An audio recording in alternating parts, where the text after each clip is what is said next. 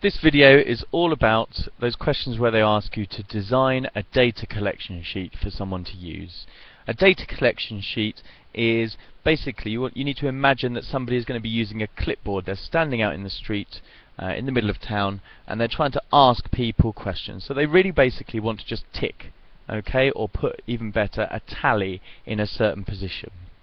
It's got to be that easy. It's got to be a quick way of getting data. And I think that there are two main ways that people are going to do that. They're going to use a tally chart or they're going to use a two-way table, depending upon the sort of data that they have to collect. So here we're going to look at two example questions. And the first one is going to use one type of data collection sheet, and the second one is going to use the second type of data collection sheet. So let's just have a look at this first question. It says, David wants to know the most common way that students in his class travel to school. Design a data collection sheet for David to use. So if you think about it, David is going to be stood there with his clipboard and he's going to want to ask people, how do you get to school? How do you travel into school? Does he need to know anything else about them? Does he need to know their name? Does he know anything like that? No, because he just wants to know the most common thing. So he only wants really one item of data from each person. He wants to know what their mode of transport is going to be. So this is the ideal situation to use a tally chart. He can stand there, he can have bus, car, bike, walk, other on his tally chart, and he can literally just tally off people and he can do it really quickly. So when you've just got one piece of data to collect from each person, in this case the mode of transport, you're going to use a tally chart. So what you would need to write down is some different modes of transport like car, bike, walk, and I'm just going to go for other. Always want to include an other really in case there's somebody comes along via helicopter or swims into school. You need a tally column every time. Okay, for a tally chart, if you're just collecting one piece of data from each person, you want a tally chart. And then you need a frequency column. People often forget this one, but it is a really good idea to include a frequency. That way, when you are going to use this tally chart, you can actually total up the tallies afterwards. Sometimes they ask you, as an additional bit, they say, can you invent data for, let's say, 10 people in this tally chart? So you would have to go like this, 1, 2, 3, 4, 5, 6, 7, 8, 9, 10. Okay, and that way you can fill in the frequencies. The frequency is just the number of times that someone said it. So 3 people said car, 5 people said bike, 1 person said walk, and 1 person said other. That is a data collection sheet. It's a particular type of data collection sheet called a tally chart, and it's really, really simple and straightforward. The difficulty comes when you've got the second question. The second question says Janie is investigating which students prefer different types of television program.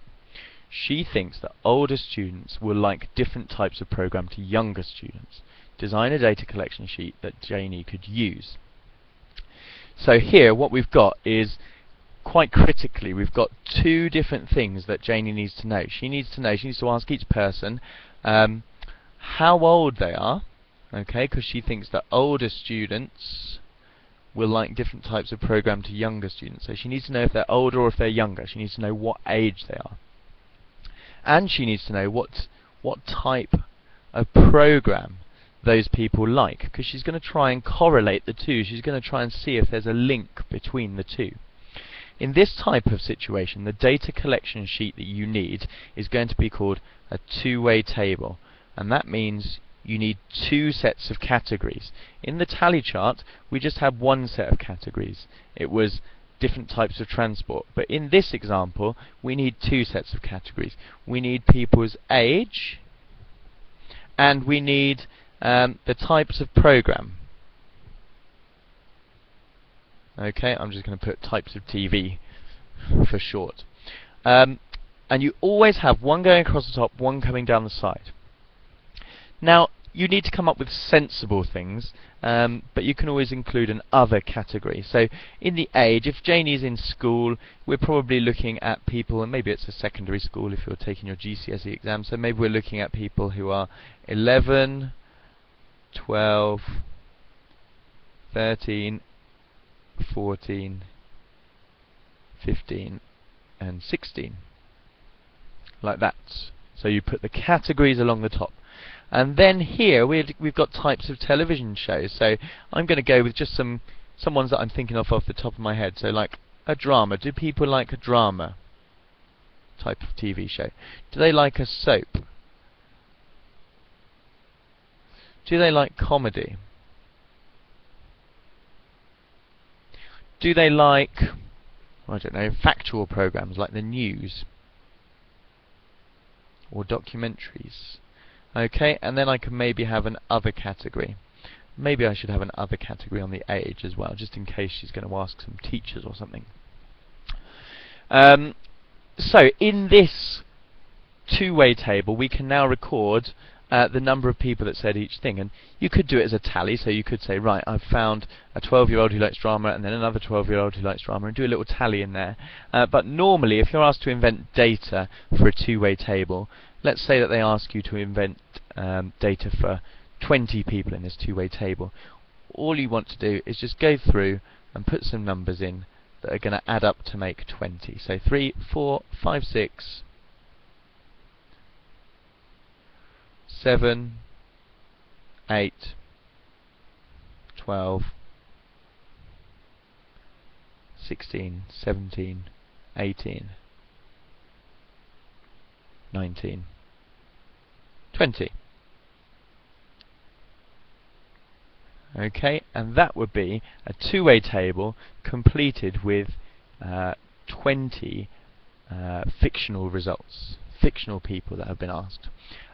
Another good idea is to sort of have a total column at the bottom and at the sides there. You'll see that quite often. That will allow you to fill in missing information if you've used a two-way table. So, in summary, we've got two different types of data collection sheets. Okay, we have the two-way table at the top there, and we have the tally chart at the bottom there. A two-way table is used if you've got more than one category, if you're going to ask each person two things, like their age and what their favourite type of TV show is. And a tally chart is just used if you're asking people one thing. What mode of transport do you use to get into school? What's your favourite colour? What's your favourite packet of crisps? That sort of thing. Okay, I hope that's been helpful. Good luck.